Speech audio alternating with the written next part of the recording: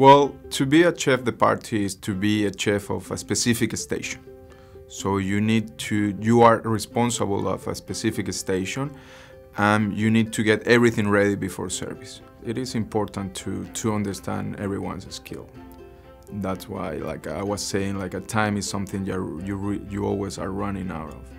So if you understand how your team works, what's everyone good at, and you can rely on them and help them. You can help yourself with those skills. That will be very important for you, for your station, for everything.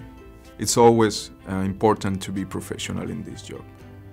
And to be a chef, to be a cook, to be in this industry, you need not only a knife skill, not only cooking knowledge. You need to be a professional. It's like any other job. So if you want to work well, if you want to have a career in hospitality, in a restaurant, wherever you work in, yeah, professionalism is very important. I'll say that be ready to be in charge. That's something that they don't teach you at school, or it's not easy to learn, being in charge. Being in charge of people, being in charge of the whole station. So yeah, I'll say to have patience, to have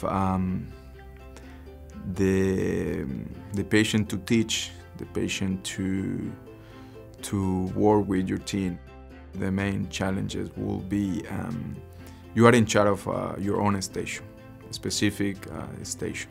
So will be to lead a team, will be to get ready on time, because you're gonna be the responsible one.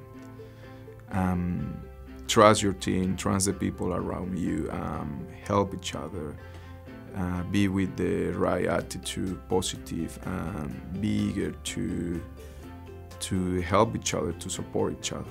So yeah, to play as a team member, but keep in mind that you are the responsible one.